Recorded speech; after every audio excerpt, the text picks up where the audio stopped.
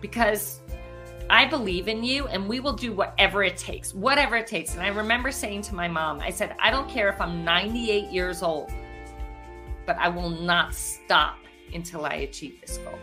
I didn't care how long it took, but I knew that it would be my life's mission, because at the finish line, what would,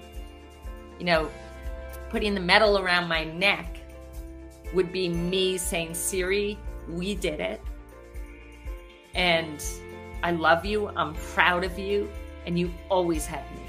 You always have me. So it was an 8-year journey, which may seem long to some of you, may seem short to some of you, but I became the number 1 triathlete in the world, and I won the world championships. Now, was this pretty? No, it was ugly. I mean, I failed over and over and over again.